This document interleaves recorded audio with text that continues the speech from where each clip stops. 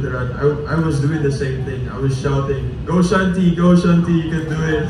So parang immediately, dun ko na-realize na supporting your brother or your sister isn't just about shouting. It's about praying as well for her to do good, and I did that.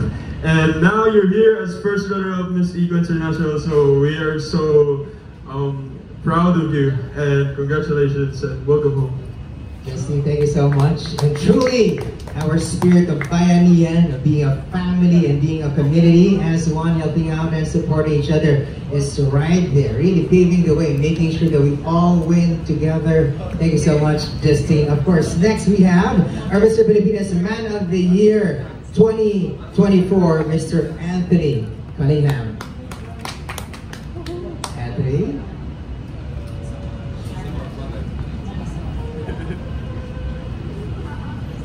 Hi there, Chantal. Welcome home. And wow, first runner-up in your international pageants. Despite the challenges, despite what's, the other things that have come up, what a feat, everyone. I think when we saw that, when we sent you off, we knew that, me personally, I knew that she would do well because she has a strong advocacy.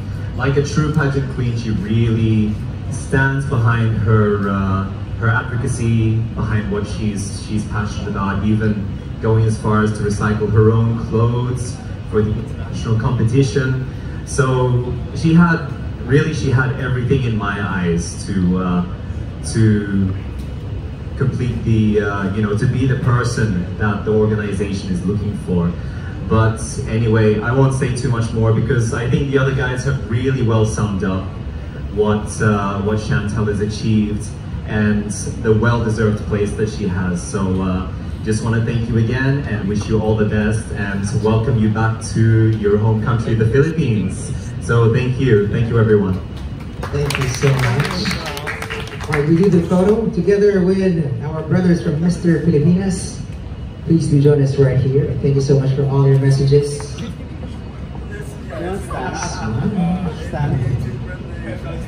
Happy birthday! Happy birthday! Oh, our debutante, really, the lady in red. Here on the side. Over there. Here the mom. Guys, Chantal here. 1, 2, 3. Perfect. Perfect. And happy birthday. All right, I think it's time to move forward. How about a big hand once again for our guys from Mr. Pilipinas? Maraming salamat. Group hug? You want to do the dance? Maybe later. We're going to be eating and drinking. We're going to be doing the dance later on. But yet again, a round of applause for Mr. Pilipinas, guys. Thank you so much, guys, for all the love and support. Because this time, I'm going to be pulling on stage a good friend as well for his... A few days ago, feeling it felt like that. We were sending you off, and what's so beautiful was I saw your dream unfold.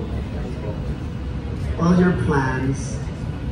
You were a trendsetter in Miss EcoInternational, and I truly appreciated the fact that she had a vision, and every time that she came out, those weren't just like random outfits. Those were well thought out. And that came from her passion and from her heart.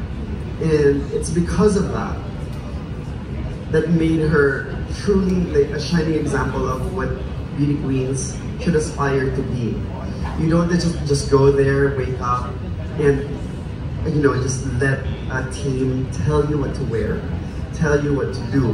What she demonstrated is truly an empowered woman who knew what she wanted.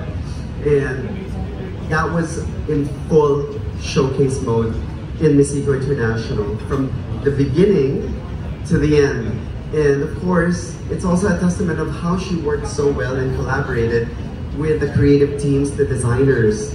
And I'm sure they were so happy for her, but they were also happy with her as they collaborated. And your fashion dreams have come true, and maybe that is a precursor to what's going to happen in the future of your bigger dreams that are going to come true. And you've set such a high standard for the rest of the Miss Philippines sisters. Guys, first runner-up Sean. And maybe that's my name is Sean. No, I'm just kidding. It's not the pressure. No, but allow her position and her accomplishment to be an inspiration. And you are an inspiration. Thank you so much on the behalf of the organization. We are very proud of you, and thank you so much. Thank you. Thanks a lot for that question. Do you mind repeating that question, actually? I'm so sorry. So I think just to, if I summarize it correctly, from top 5 to top 2, what is running in your mind during that time? What's in your mind? Okay, so I had a lot going on in my mind that night. And one was what Sir V always said, is the girls who win are the girls who have fun. And I had fun that night. Second, what was going on in my head was what my dear Tita Jerry always tells me. He always says, never to expect, but to hope. And every single time I was last to be called, which was like twice or thrice, I was sweating and shaking, but I would tell myself, okay, if my journey ends here, I'm happy. I am happy, I'm happy, I'm happy. I don't need to win, I'm happy. I'm happy, my eyes would be twitching. But then, again, every single time they would call me in last, and I would say, oh my goodness, this is God's sign. That while I shouldn't expect, I am so right to hope. And I'm so right to hope that that my journey doesn't end here. And truthfully, my journey did not end at top 21, it did not end at top 10, it did not end at top 5. I expected to be, every single time they called 4th runner-up, 3rd runner-up, 2nd runner-up, I was thinking, okay, this might be the time they call Philippines, okay. And then they didn't. And they did it again. And then they didn't call me again. And all of a sudden, I was holding hands with Miss Ukraine. And it's like it did not sink in. I couldn't believe that I was holding hands. In the top 2, it was just me and one more girl left. And it was just such a mind-blowing feeling to be standing there, not just as Miss Philippines, but in the top 2. That was such a mind-blowing thought to me. Thank you. Awesome, thank you for that question. Sometimes you're the right choice, sometimes you feel that people don't believe you to be the right choice. And going into the competition, I felt, okay, I'm just another country to them.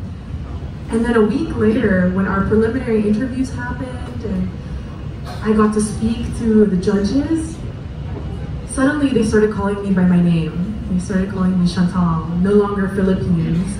And I only realized that the night before finals. I was like, oh, yeah, they would call me Chantal, not just Miss Philippines.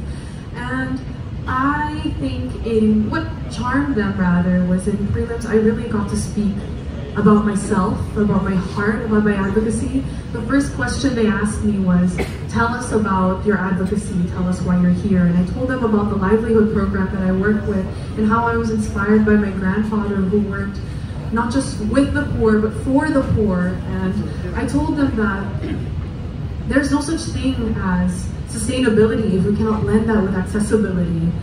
And that's quite literally what I said. I told them that when you drive by the slums in my country, how could you possibly ask these people to invest in green energy, to invest in metal straws, to invest in recycling, when they can't even invest in a roof above their heads? Amen.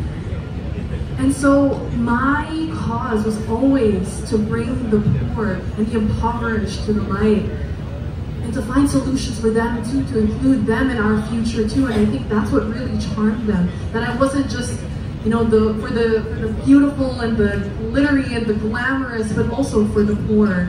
And I think that's what really spoke to their hearts.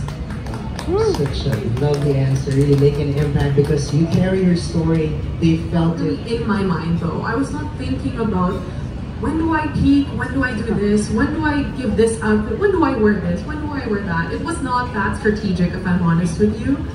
Frankly speaking, I knew I came into the competition with a slight disadvantage, being that I was late with some other girls too, and also that the Philippines had produced so many winners for Miss EcoInternational already. I felt as though I was at a slight disadvantage.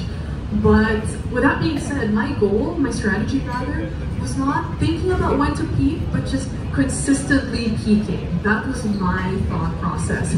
I told myself every single day, today would be the best I could possibly be.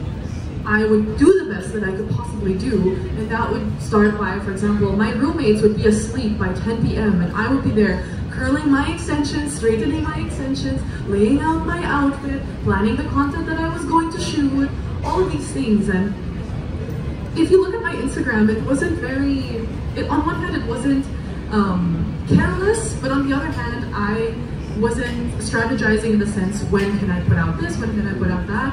Every single day I was just pumping out something new, something that I could be proud of, and that was my strategy, to be proud of myself every single day.